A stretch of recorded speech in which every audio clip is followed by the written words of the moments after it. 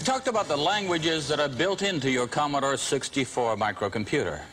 But there are languages that you can also add to the microcomputer that are not built in already. I'd like to talk about a few of them.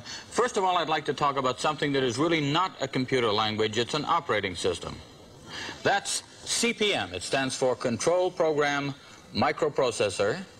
And it's an operating system that is, it's not a language to write programs in. It's a way to communicate with a computer to make it work. Quite different from the one that you've seen before. Now, let's take a look at a CPM system. We have one built into the computer here now. It's similar to programming systems used on other large microprocessor computers, and therefore there may be programs you can buy which fit on these other computers that will also work on the Commodore CPM system. It's a transferability of program type of system. There's a lot of computers which use CPM. Let's take a look at what we have here. Now we have a CPM system. There's quite a different message on the screen. It says Commodore 64 44K CPM system. And it has two copyright statements on it, but the interesting thing is you can tell it's not basic because it doesn't say ready. Instead, what it prints is a capital letter A followed by a greater than sign that looks a bit like an arrow. And what you'd find is that all of the communications we've learned for BASIC don't work on this system. In other words, if I say print or catalog or save, none of them work because CPM has its own language and its own way of doing things. For example, if I want to see what's on the disk, I might say dir for directory. That's what I have to type in, dir, not catalog. I'm doing this, and now a CPM directory, which looks quite a bit different from a BASIC directory, is appearing on the screen. We won't go through any of these programs or indicate what they do at the moment, but the sort of thing that's interesting here is that when we want a program, we often don't say load. The program will come in, but we have to just give its name. For example, there's a program in there to help look for bugs, look for errors in programming. It's called Dynamic Debugging Tool. And because it's there to get rid of bugs, we abbreviate it. What else? DDT. To bring it in, all we do is type its name, DDT, press return, and the program starts to come in here. It will take a few moments for the program to come in, but when it does, we'll find once again we're still working in something of a foreign language with a computer.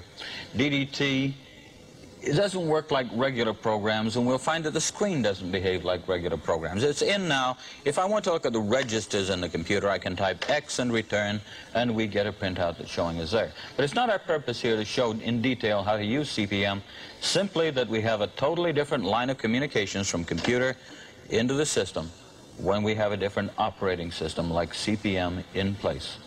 Let's take DDT out using a Control-C command, which is quite standard in CPM.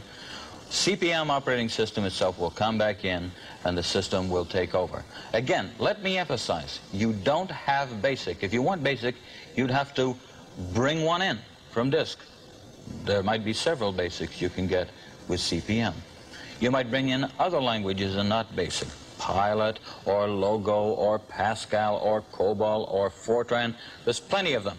But in they come, and now we're back to CPM, and we once again have our A and greater than sign, the prompt saying CPM wants our next command. Now let's not continue with CPM. It's rather a specialized field, but instead I'd like to show you what makes up CPM.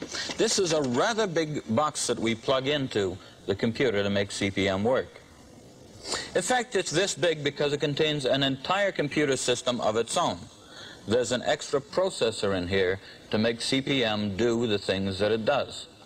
That's why it's rather large, rather complex, but that, of course, is the key to its compatibility. CPM has the same processor chip as many other computers, and therefore it will work the same. Okay, that's probably all we need to say about operating systems at the moment. Let's talk about a few other computer languages. Logo is a language which has been getting a good deal of attention in education. The most visible part of Logo is that it's a turtle language, which can be explained this way. It's as if we have a little controllable device rolling around on the screen, And when we say go forward 10 paces, it moves that distance. When we say turn right, it turns right, and so on. This is often used for younger children in the school environment to learn the rules of logic. Logo is a very interesting language, but let's do a couple of simple turtle things first. We'll say forward 50. And as soon as we do so, and as soon as I press return, the turtle will appear. It will move forward 50. There it is. You can see it's moved up. The turtle is a little white triangle near the top. Now I'll say, well, let's turn right, let's say 135. And we can see that it's turned around. Now if I say forward 50, again, we can see that the turtle has now moved through an angle. Now with these sort of commands, move forward, turn left, turn right, move a certain distance, we can do some very pretty things on the screen. In particular, if we want to, we can build pre-written routines to do certain things. For example, if I say to the computer, whoops, if I must spell it correctly, however, triangle, the computer will draw a triangle on the spot. It will move forward the right distance, turn to the right angle, and do several other things. The definition of a triangle is involved in this case with the definition of a number of angles, but we can see that definition if we want to, but the important thing is that if we have something called triangle, we can call it several times. Let me call triangle, and there's a triangle. Let me call it again. The turtle has moved slightly. If I call it again, it will draw a triangle in a slightly offset position. And again, triangle, and you can see we're starting to build a sort of pattern. This is the sort of thing that can be very enriching for younger children. They can work around with various sort of diagrams. We'll complete this triangle, which I think we call a star. And here we go, drawing a series of triangles so that they come together like a fan, a wheel, or a sort of very highly multi-pointed star.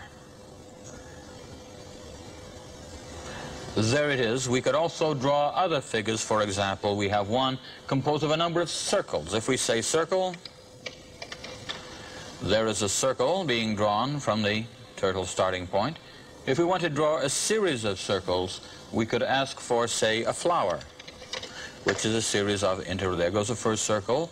The turtle will shift and draw another one, and you can see that something which is rather flower-like is being drawn on the screen. Now, these are all very nice, but what's the point of it? Well, first of all, it teaches children the ideas behind logic. The whole idea behind describing a flower in what we might call a subroutine of the computer, and they're just calling it up by saying its name, teaches something about building logic and building it in a module. It's there to be used, and then we can build many flowers. We might build a flower bed by calling the command flower many times in different situations. It's, in a way, a logic trainer. There are other turtle programs, such as, for example, the Turtle Graphics package turned out by HES. Logo is particularly an interesting language in that it's based on a much older language called Lisp. Lisp stands for List Processing Language, and it's a language of how things interrelate. Lisp is traditionally the language of artificial intelligence. That's a whole story in itself. But what we really have here is a very sound language with some very interesting trimmings on it, mostly used in education. Let's just talk for a moment about some of the other languages that you can get for the Commodore 64. We can get some through CP/M, as we mentioned before, and there are also languages such as Pascal, which is a very formalized computer language, Pilot, which is an authoring language for educators, as we've mentioned before. We've talked about Logo. There's a new language from Denmark called Comal, which combines the ease of BASIC with the power of a language like Pascal. And there are many, many others. Why would you pick another language beside BASIC? Largely because you have a certain job to do, and other languages are better suited for the job that you're after. For most of us beginners, the thing that we need to know is that BASIC comes with it. BASIC's probably a good way to start. There's always that powerful thing called machine language on the inside. But finally, if you find that BASIC, for some reason, doesn't measure up to a certain job you have, there are other languages available. You can take BASIC out, you can plug the new languages in.